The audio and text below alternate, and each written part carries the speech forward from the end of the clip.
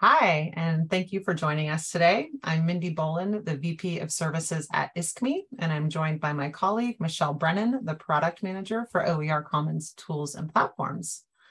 Today, we want to talk about connecting OER silos, both human and digital, through a network approach. We have been working in this space for a long time and really see the benefits of applying both the work that we do to develop communities and the work that we do in the digital space. ISKME stands for the Institute for the Study of Knowledge Management in Education, and we were founded in 2002 as a nonprofit focused on conducting applied social science research around how teachers perform continuous improvement on curriculum over time. As you probably imagine, that lends itself very well to OER, and our founder, Lisa Petrides, was there in the early global meetings focused on developing and defining it. ISKME continues to conduct grant-funded research in the field of open education, and about 7 or 8 years ago, we started shifting from being purely grant and philanthropically funded to a services model. This shift really contributes to our sustainability and longevity, helping us to continue supporting open education worldwide. Our services include the development of digital libraries, professional learning, resource curation, and research. Our hubs and microsites are one part of that OER ecosystem, and it's made more vibrant through the community development, professional learning, and all of the other different services that we offer. With support from the William and Flora Hewlett Foundation, we launched OER Commons in 2007. It started as a spreadsheet of OER that was carefully developed from what was then a limited set of materials. From the outset, OER Commons was designed to be a free, public, digital resource where educators could find OER. Soon after its launch, we started to move beyond being just a repository and developing tools for sharing and collaboration that are still used on OER Commons today. Our first authoring tool, OpenAuthor 1.0, was launched in 2012 as a place for educators to create and share and collaborate on the creation of OER. It was quickly followed by the groups feature, which was initially created for Hawaii's Department of Education in 2013. We still see groups as a critical tool in our toolbox, in the open education toolbox, something that users can leverage to create their own spaces for collaboration and curation, but also something we and our partners use in professional learning, professional development work, creating a space for our participants to curate and share and discuss OER. In 2014, we launched our first hub, and we now host over 50 hubs on OER Commons. These are landing pages where an organization or project or institution can share their own curated collections of OER, can host multiple groups, working groups, communities of practice, and share information about their own OER projects. We aim overall for platform agnosticism, creating ways for our users to get the resources where they need them via download options and LMS integrations, for example. We also seek to highlight the highest quality OER via curation of collections and our partner engagement. We seek to create the spaces that can facilitate community development and participation, understanding that the work of OER benefits from mentorships and collaborations and cohort models. So what you're looking at here is our current setup for OER Commons and our microsites. When we began developing our microsites, we were really focused on the differing needs of our partners and less cognizant of the limitations of our approach to that technology. As we've worked with our 20 microsite partners over the years, we've learned quite a lot about what they would like to share and what successful sharing might look like. In the model that you see here today, this is OER Commons as the main library downtown, with sponsored wings, which would be the hubs, and with groups as those big round tables where people can collaborate in a library. The microsites really stand apart as individual branches with their own resource collections, their own users, and their own regional contexts. They too can have their own sponsored hubs and community spaces. Our microsite partners represent many different contexts, and that often means that they have differing needs around how they describe their OER, different ideas about how to organize their sites. And so that was how we really initially developed these microsites, was to create these standalone instances of the platform.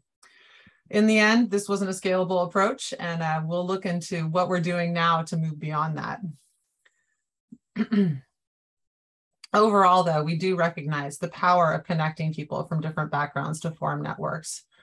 We understand that OER is naturally disaggregated, siloed by creators and institutions. And while we don't want to replicate the excessive centralization that exists in the traditional publishing market, we do want to encourage and facilitate sharing while letting people access OER where they want and need it. So we don't want to put everyone in one giant silo together so much as connecting those different silos. We want to bring people together from across regions, contexts, and roles in this work through networking and also through the tools we develop in our platform. Developing a network within and outside of an institution will only improve the longevity of an OER program. But we're moving on to the next slide, so let's go. ISKME's work in developing and supporting communities of practice is at the heart of open education. We've been involved in the Go Open movement for many years, supporting states and districts as they shift to OER. We also formed the Voices of Open group, which is a group of K-12 education champions and community members focused on increasing access and equity in education. This community-led project is advancing a shared vision for open education through a coordinated effort. For our microsite partners, we host a bi-monthly community of practice call. And the goal of this call is for our partners to share their own successes and challenges and resources with one another. Really, we're seeking to foster those relationships among them. We'll develop prompts for the calls to facilitate conversation. But again, we really want to have them forge those relationships and their own network. In our both grant and service offerings of professional development, a component that we seek is to create communities of educators who can rely on and support one another as they learn about OER or learn how to evaluate OER through different pedagogical lenses. Tomorrow, we'll host our first partner summit with both our hub and microsite partners. In this 3-hour virtual event, we're excited to have them showcase their work for one another to really, again, bring them together and create that network feeling among them. So now I'm going to pass it over to Michelle, who's going to talk about the next-gen tools for OER sharing beyond the people and back into the technology. So take it away, Michelle. Thanks, Mindy. So as Mindy mentioned, developing our hub and microsite infrastructure, and then working to really connect our communities across our hubs and across our microsites. We noticed that there was a real opportunity there for not only creating connections between people, but bringing our technology more in alignment with our mission. So building digital connections between those digital spaces, the same way that we were building connections between different folks and creating human networks. So the opportunity is creating connections between these libraries, repositories, and collections. And we wanted to acknowledge and respect the fact that OER is inherently fragmented because it is owned by a diverse community of stakeholders.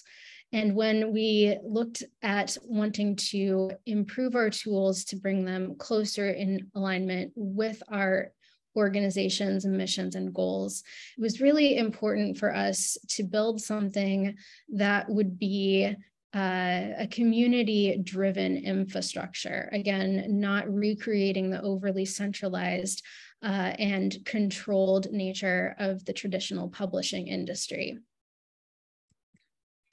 And in 2020, we received a grant from the IMLS, which funded a year-long research study nationally, doing user interviews and focus groups with faculty and librarians across the country.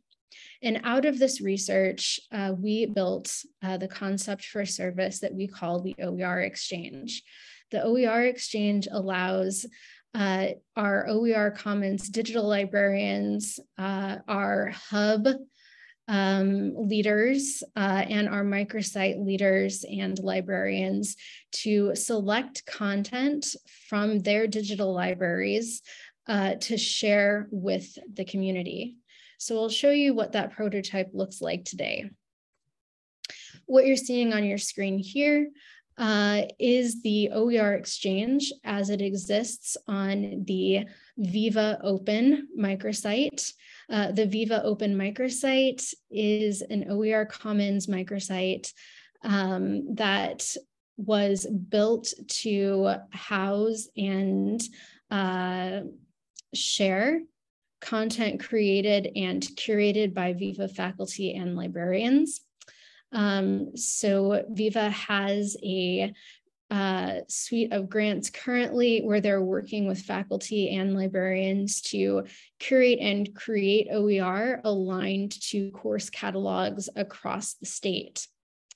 With the OER Exchange, they are able to share that content with others in our network, as well as access work that is funded by other initiatives. So what you'll see here is that we have collections that were created and shared by the Maryland Open Source Textbook Initiative, as well as the Affordable Learning Lewis Initiative, which is doing much the same work that Viva is doing, but replicating that programming in Louisiana to create and align content to their course catalogs.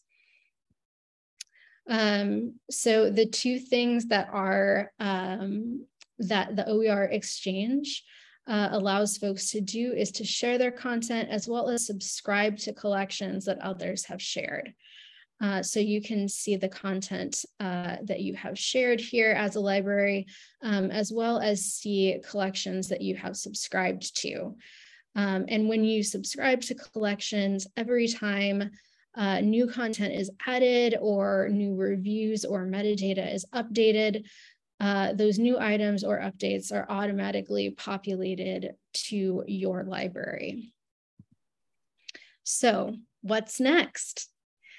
The Open Metadata Exchange, the Open OER Metadata Exchange is the next step beyond the OER Exchange. The Open Metadata Exchange seeks to bring communities and institutions together and allow them to share content and resources with our communities as well.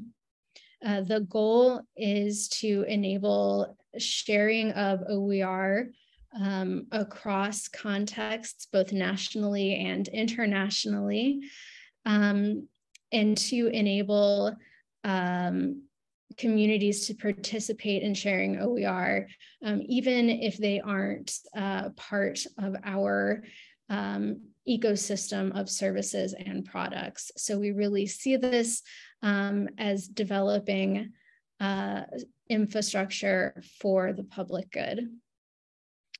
And we are really excited to begin this next chapter of our work and connect with folks who are hosting institutional repositories or other types of discovery services over the next few years. So thank you so much. And that concludes our presentation. Thank you for joining us today. If you have any questions or want to learn more about our work, you can contact us using this contact information here. We hope that you have a wonderful Open Ed. Thank you.